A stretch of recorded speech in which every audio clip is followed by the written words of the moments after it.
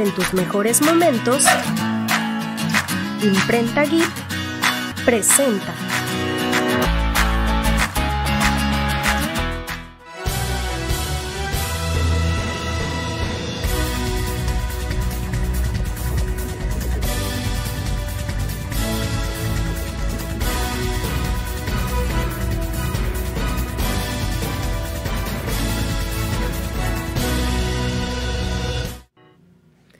Muy buenas tardes, auditorio de la Opinión de Poza Rica. Soy su amiga Mireya Ulloa y este es el noticiero de la Opinión Multimedia. Muchísimas gracias por estarnos acompañando. Los invito a permanecer con nosotros y comenzamos con la información local. A continuación, el acontecer más relevante de Poza Rica.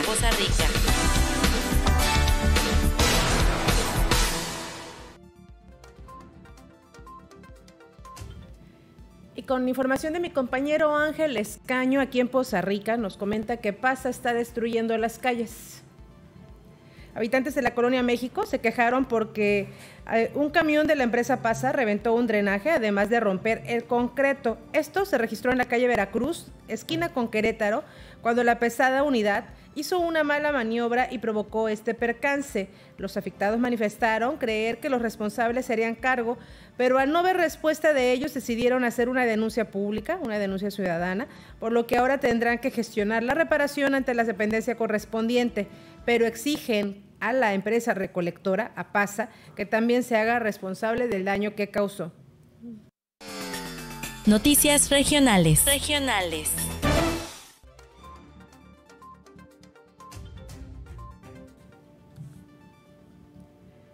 En Tuxpan, con información de mi compañero Hipólito Moreno Tapia, nos comentan que es obsoleta la ley de integración de personas con discapacidad. Aunque existe la ley 822 de integración de las personas con discapacidad en el Estado, esta no se aplica porque no cuenta con el reglamento correspondiente, con lo que no se puede garantizar por completo la protección de los derechos de las personas en esta situación. Esto lo dijo Gabriel Cruz Reyes, presidente de Unidos por la Discapacidad Sin Barreras. En entrevista refirió que por ello en Veracruz la exigencia es hacia los legisladores para que se pongan las pilas y echen a andar el reglamento de la ley 822, pues enfatizó que una ley sin reglamento es obsoleta porque no tiene su marco legal que lo respalde. Gabriel Cruz lamentó que nunca ningún diputado o diputada ha tenido la voluntad humana de apoyarlos en este aspecto, pese a que lo han solicitado a través de oficios a todos los que han estado en la Comisión de Derechos Humanos y grupos vulnerables de la legislatura del Estado. Lamentable que no se haga nada o que no se termine o se aterrice bien la ley, en este caso el reglamento para los discapacitados. Y ahora nos vamos con información de Tihuatlán de mi compañero David Butrón, que nos comenta que escuelas del CONAFE carece de infraestructura. La falta de aulas propias, así como de las instalaciones adecuadas, limita muchas veces la enseñanza en las comunidades por parte de los docentes del Consejo Nacional de Fomento Educativo, ya que la mayor parte de los maestros brinda sus clases en espacios improvisados y muchas veces carentes de los implementos necesarios. Faustino Domínguez Solís, supervisor de la zona de la región Tihuatlán de la CONAFE, comentó que algunas escuelas cuentan con el apoyo del programa La Escuela es Nuestra. Solo se brinda atención a por lo menos un 20% de estas, mientras que el 80% está desatendido. Vamos a una entrevista con Faustino Domínguez Solís, supervisor de la zona. Sí, entonces sí tenemos mucho déficit en esa parte y hay comunidades que tienen su escuela, pero pues obviamente también por la falta de recursos de las comunidades pues no les pueden dar mantenimiento. Otra de las problemáticas que limita muchas veces a las instituciones educativas es que no se cuenta con la legalización de los terrenos donde se puede construir el aula o donde ya se tiene, esto es como que un obstáculo para que espacios educativos puedan aprobar esta clase de recursos. Así es, en algunas de nuestras comunidades pues no están regularizadas como debería ser, muchos nada más a lo mejor tienen algún documento donde dice que les donaron o les han donado nada más así de palabra, sí, pero pues no hacen el movimiento, creo yo que es igual por falta de información, ¿no? Porque pues obviamente al hablarles a ellos sobre hay que regularizar su predio Para ellos es como que sinónimo de dar muchas vueltas, de un gasto, ¿no? Aparte de los que ya tenemos. Que si bien es cierto, CONAFE nos ha ayudado con algunas comunidades, no con todas, en regularizar los predios, pero sí, todavía nos faltan, sobre todo aquellas comunidades que apenas estamos empezando a atender, o aquellas comunidades. Muchísimas gracias a todos los que están conectados, que están reaccionando, que están compartiendo esta transmisión. Saludos a Jesús Garcés, buenas noches, gracias por compartir esta transmisión. También a Joel Muñoz, Farfara, Juana Islas, Paola Martínez, Elizabeth Salvador Meneses, Yahana Melgarejo, y muchísimas gracias a todos ustedes. Ahora nos vamos a ir con información de Pánuco. En Pánuco pues tienen confianza en que van a tener un buen rendimiento de la zafra. Productores de caña de la zona de Chicayán tienen la confianza de lograr mejores resultados y beneficios en la zafra al considerar que podrían tener mejores rendimientos en sus cosechas. Jesús Palcastre citó: estábamos esperando con ansias este inicio del corte, acarreo y molienda de la caña de azúcar, y esto pues va iniciando bien. La fábrica ha comenzado con un buen augurio con relación a la molienda de esta gramínea, y en estos primeros días de procesamiento del endulzante todo ha salido muy bien por parte del ingenio. La información policiaca. La información policiaca. Y comenzando con la información policiaca, en este caso de Poza Rica, un taxi atropelló a un peatón en la zona centro. Justo cuando cruzaba el Boulevard González Ortega, a la altura del Monumento a la Madre, Edgar N., de aproximadamente 30 años, fue atropellado por el taxi 23, cuyo conductor circulaba, dicen que a exceso de velocidad, y aunque trató de frenarse con tremendo amarrón, no pudo evitar impactar al transeúnte. Testigos presenciales del atropellamiento señalaron que el peatón voló por el aire para caer estrepitosamente contra otro taxi, el 1645, quien logró detenerse a tiempo. Elementos de la policía preventiva acudieron rápidamente al auxilio del lesionado y, en coordinación con paramédicos de SAMUP del ayuntamiento, auxiliaron al lesionado, lo subieron a la ambulancia y lo trasladaron a un hospital para su revisión.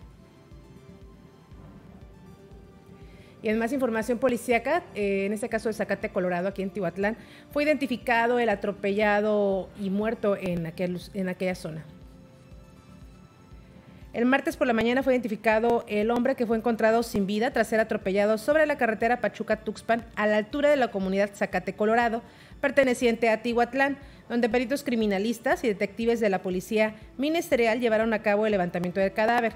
Una hermana del finado dijo ante las autoridades ministeriales que el occiso se llamó en vida José Hernández Francisco, tenía apenas 43 años y vivía en la comunidad Rafael Rosas del municipio de Papantla.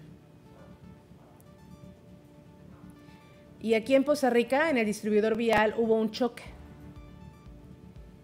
Poco después del mediodía de este 9 de noviembre, sobre el distribuidor vial hubo un percance automovilístico que entorpeció la circulación en este distribuidor vial. El accidente ocurrió después del mediodía, donde una mujer que conducía una camioneta golpeó una parte del muro de contención del distribuidor vial, ocasionando pues fuertes daños a su unidad. Dicen que fue pérdida total. La mujer que impactó contra la estructura iba en una camioneta marca Renault, tipo Duster, color rojo, quedó hecha pedazos y sin una llanta tras el fuerte golpe. La camionetita fue pérdida total, ya que la parte frontal quedó completamente despedazada, con afectaciones mayores sobre el costado izquierdo. Del mismo modo, la conductora tuvo que ser trasladada a un hospital porque se quejaba de dolor en su tórax, cabeza y hombro izquierdo. Y ahora nos vamos a ir con datos policíacos de Tuxpan, donde cruzó sin fijarse y fue atropellado. Un hombre afectado de sus facultades mentales y en situación de calle cruzó la autopista México-Tuxpan de forma intempestiva y fue arrollado por un taxista que, aunque trató de esquivarlo, no lo consiguió, y ante la falta de ambulancias lo trasladó en el propio vehículo hacia el Hospital Civil para su atención médica. Los reportes indican que el accidente ocurrió frente a la gasolinera Repsol, ubicada en el kilómetro 265, a la altura de la calle General Silva de la Congregación Santiago de la Peña. En el lugar quedó lastimado quien dijo llamarse Salvador Benítez y se encuentra afectado de sus facultades mentales y vive en situación de calle. Cabe mencionar que esta persona pues refería que tenía dolor en el cuerpo. Afortunadamente no presentó heridas de gravedad. Y seguimos con datos policíacos de Tuxpan. Ahí un automóvil fue embestido en el libramiento.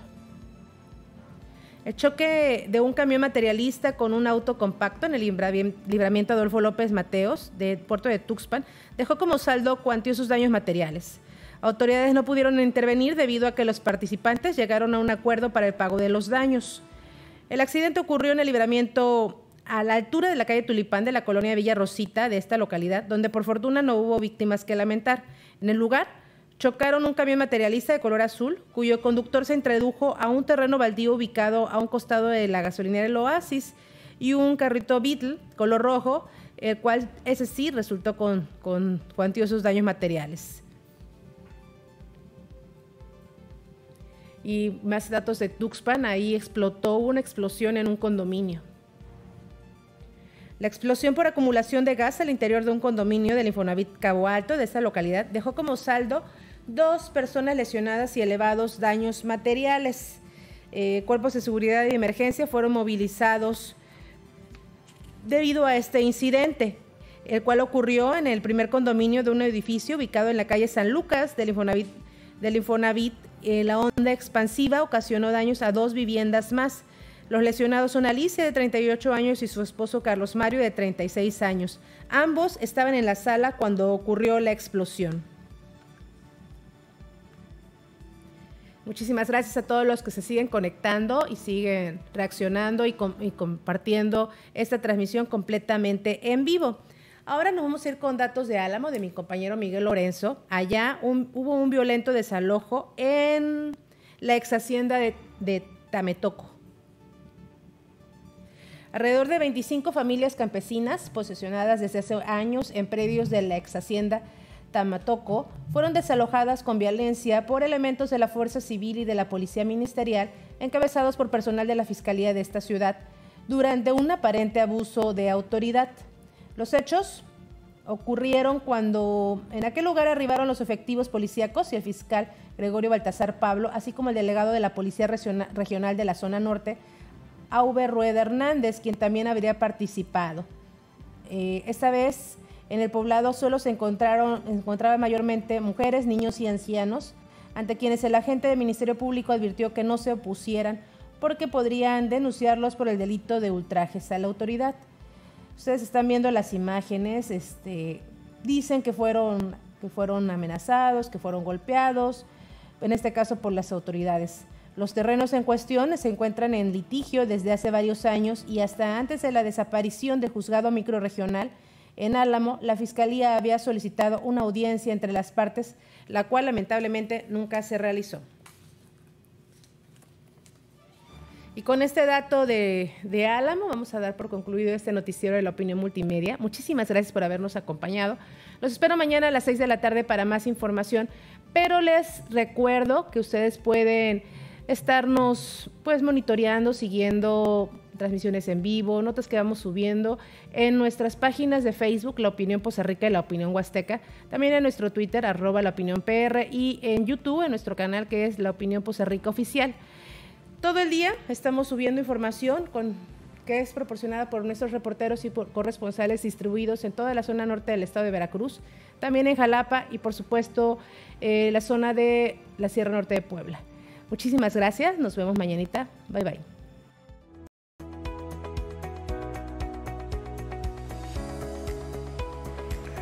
Soy el doctor Alberto Barrios Domínguez. El día de hoy estamos ofreciendo estos servicios de medicina integrativa aquí en Poza Rica y la región. La alta incidencia de enfermedades crónico-degenerativas e incurables nos dan la oportunidad de poder ofrecer este programa que nosotros lo hemos desarrollado durante muchos años, desde la alimentación sincrética hasta los tratamientos integrados como es la medicina alemana, la medicina tradicional china, ayurvédica, la medicina oficial, y todo eso lo integramos para tratar de detener las enfermedades crónico-degenerativas e incurables, como la diabetes. Si alguna persona que ya tiene una complicación en el pie diabético no quiere amputarse su pierna, pues somos una opción de sanación y de curación. Se combinan los dos aspectos, se le capacita a la persona a que ella, qué es lo que tienes que hacer para que tú te cures. Nosotros estamos a sus órdenes aquí en la calle Durazno 14, entre Nogal y Naranjo, aquí en la colonia Chapultepec. En las redes nos pueden buscar en Nopalinas, en Instituto de Investigación para la Calidad Total de la Salud, y ahí no podrán ustedes contactarnos para poder darles mayor información acerca de este programa, esta alternativa. Somos un oasis en esta ciudad de opción para tratar esos casos que se consideran incurables.